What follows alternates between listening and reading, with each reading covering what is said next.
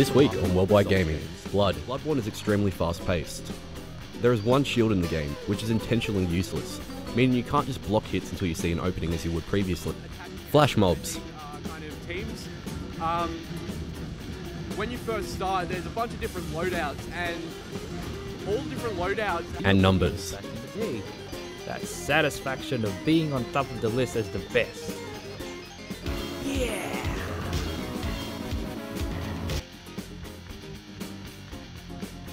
Hello and welcome to Worldwide Gaming. I'm your host Ryan, and today we're going back to E3 to tell you all about the games we saw in the Ubisoft booth. Also, Lewis has taken us back to the golden age of arcade machines in this week's WG101. Right now though, we have the forecast.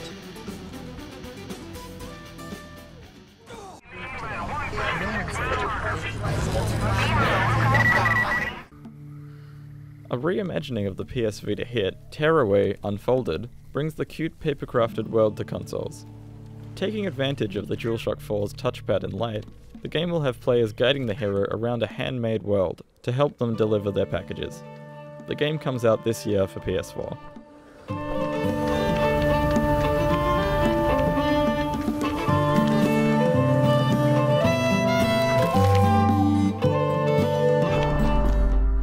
Promising epic space combat and an open-ended story, Rebel Galaxy has players piloting a destroyer, an enormous ship covered head to toe in weapons.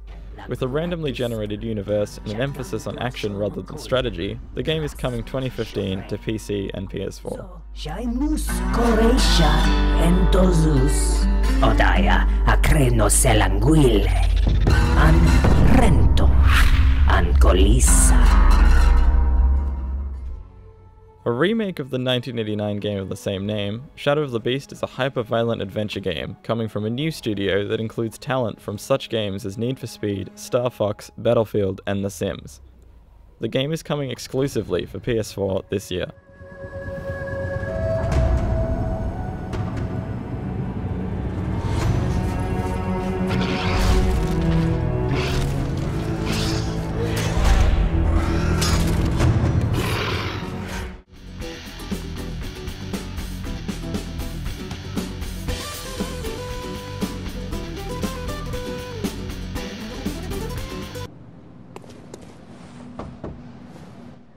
I've heard I have. Shutting up indoors isn't always enough. Well, if you once had got off your arses, you wouldn't be in this mess. You're obligated to help me, you hear? So what'll it be? Are you going to tell me you're not? Don't be fooled by the name. Bloodborne is a Souls game. It's brutally hard, the story requires you to dig deep into internet forums and item descriptions to make any sense of it, and the enemies are as frightening for the designs as they are for their ability to annihilate you in a few hits.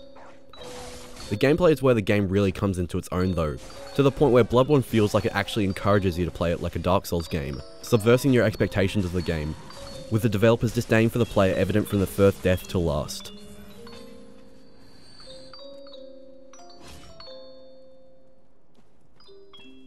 The game starts with a cutscene of your hunter being involved in a blood transfusion, and that's about all you get.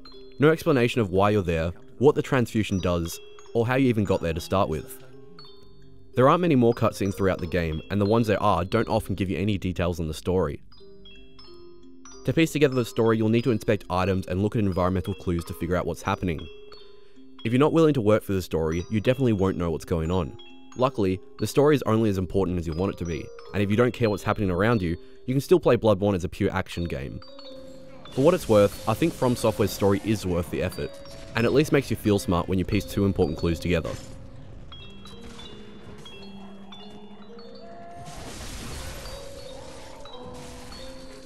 Setting itself apart from other Souls games, Bloodborne is extremely fast-paced. There is one shield in the game, which is intentionally useless, meaning you can't just block hits until you see an opening as you would previously. Instead, Bloodborne forces you to face each foe head-on and avoid attacks by dodging. This also means that you usually want to be the aggressor in most situations and land the first attack. You'll usually have both a right-handed weapon such as swords, blades and hammers, and a gun in the left hand. Far from turning the game into a shooter, the gun doesn't do much damage at all, and instead acts as a way to interrupt an enemy's attacks and allow for a devastating visceral attack of your own. Combat in Bloodborne will feel completely new regardless of your Souls pedigree, as it makes you change up how you play the game, especially if you typically chose the sword and shield options in previous games.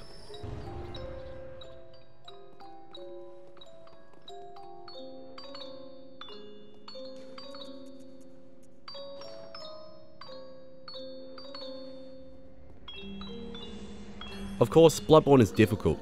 It's the kind of game where literally any enemy you see can and will kill you. Where I found that Dark Souls 2 felt like it got too easy in the middle areas of the game, Bloodborne keeps a smooth difficulty curve throughout the game, giving you a more consistent challenge. That is except for the bosses which, if you haven't mastered the combat system, are extremely hard. Both factors combined make the game much more satisfying to play, as you know that it was because of your growth of the skills that you got through an area, not luck, brute force, or that the area wasn't very well designed. It emphasises the fact that progression in the game is based around how much you learn and adapt as a player, instead of how many points you've dumped into each stat of your character. Welcome home, good hunter. What is it you desire? Very well. Let the echoes become your strength. Unfortunately, Bloodborne does take a while to get going. During your first few hours, you'll be running around Yharnam, a very Victorian area looking town filled with mostly humans, and Old Yharnam. While the game does look brilliant, especially the lighting from fires and torches, you'll be spending so much time there that you might find yourself wishing for more variations in enemies and locations. Thankfully, you'll get some reprieve with the bosses, who are always uniquely grotesque and well designed, but as far as the environments and lower level enemies go, the game drags its feet a little.